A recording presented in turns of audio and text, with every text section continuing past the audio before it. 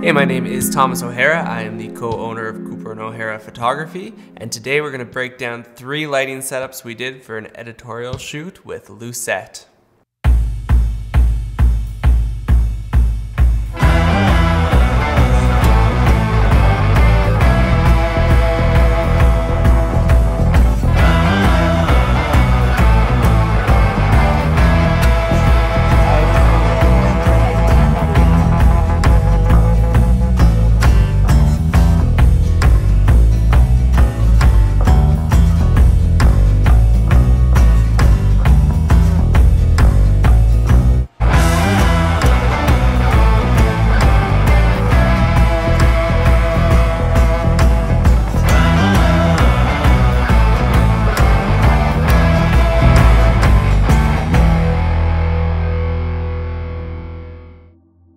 Okay, so that was the behind the scenes look of the Lucette shoot.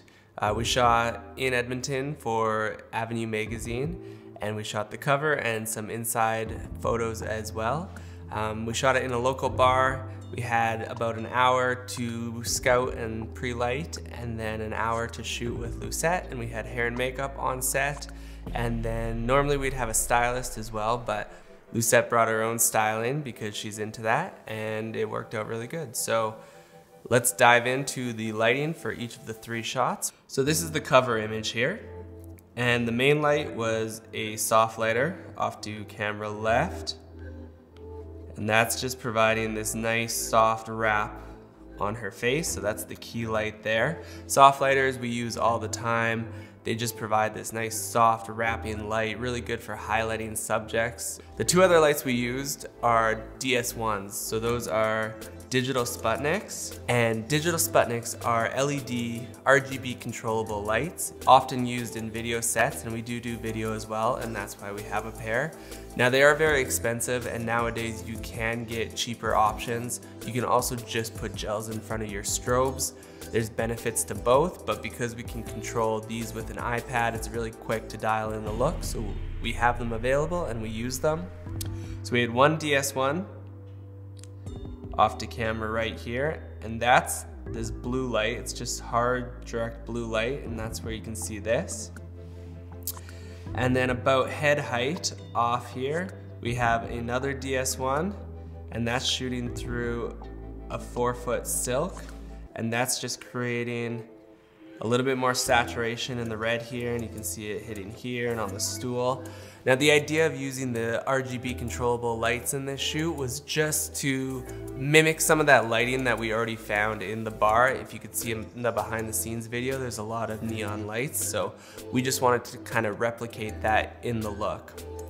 The background itself is custom made by us. It's basically just using simple dye you can get from Walmart and using that in a washing machine, and it just fades the fabric to a red. So that's that there. Okay, and that's shot 1. So pretty simple, 3 lights.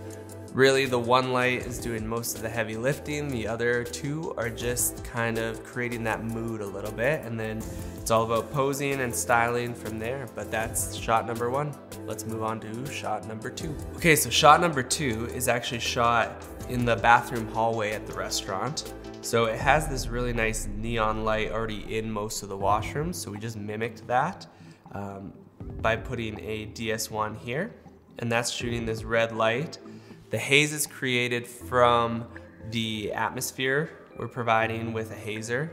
Hazers are awesome, we use them all the time just to raise the shadow levels and create that atmosphere, so that's what's happening there. Our key light is an octabox over camera left here. I think Brian's holding it on a stick. That's just because we had such limited space, we had to get it up and kind of angle it. It's not the perfect angle, but it works for the shot and the space. Sometimes you just have to use what you have. Oftentimes I say photography is just compromise. You have an idea, and then you're constantly just compromising that idea throughout the shoot to get the final result. So that's what we're doing here. The light can't be perfect, but it is where it is. And that's providing the key light on her face. And then we have a third light that is just a strobe with a yellow gel over it. The reason we used the strobe is because we needed more power than the DS1 could offer, and we just wanted to have this nice sort of yellow light here. Again, just creating more atmosphere in the shot. It's always about atmosphere and mood. And then the final piece of this shot is a big white reflector down below, and that's just taking some of this key light and bouncing it right back in, filling in those shadows a little bit.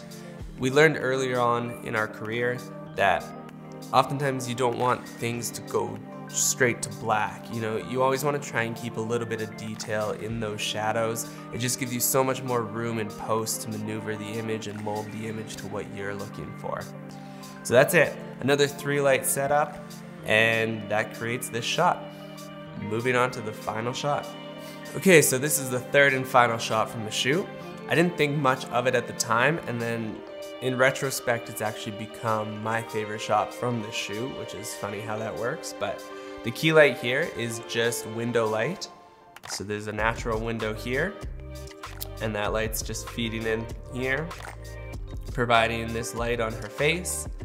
The secondary light is a, you guessed it, DS1, shooting into white fabric here. So it's just reflecting that, and that's creating this red cast on this machine, and also the red on her face. There's also red neon lights in the bar already, so that's adding to that effect there. And then the third light is just, again, that yellow strobe, just blasting into the roof here, just to create a little bit more separation. So the thing I think I like the most about this shot is we're always trying to create as much depth as possible in our photos. A 2D image is exactly that, it's 2D. The 2D factor can make it uninteresting. So as much as possible, we find you want to add those layers to your shot. So I think having this curtain here in the foreground leads you to Lucette here in the midground, which wanders you back to the background here, and it's just this nice leading line throughout the image.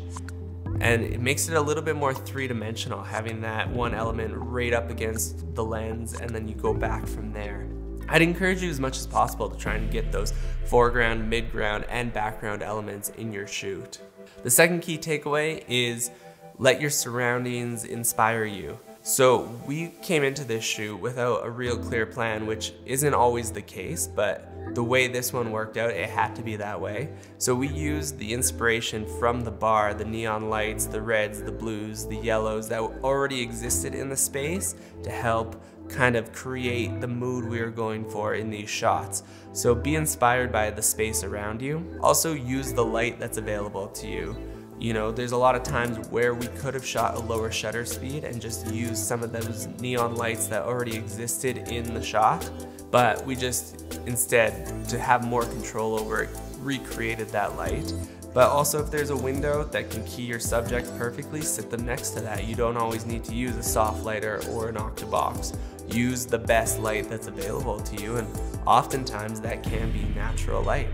Awesome, hopefully you got something useful out of this. This was our quick breakdown of the Lucette shoot. If you want to see more of these, let us know. If you have any questions or comments, feel free to let us know as well. But thank you for watching, and we'll see you next time.